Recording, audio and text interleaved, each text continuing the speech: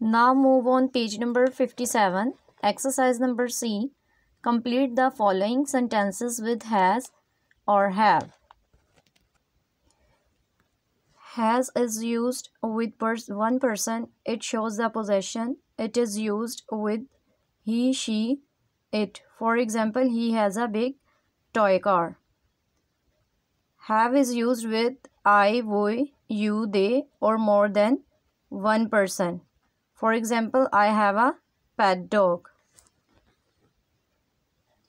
Here are some examples of has and have. An elephant has. An elephant is one, so we use has. Elephants have. Elephants is plural, so we use have. An elephant has a long trunk.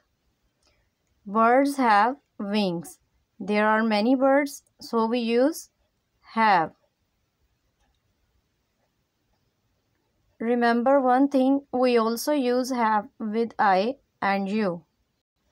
Students, solve exercise number C by using has or have. Thank you. Have a nice day.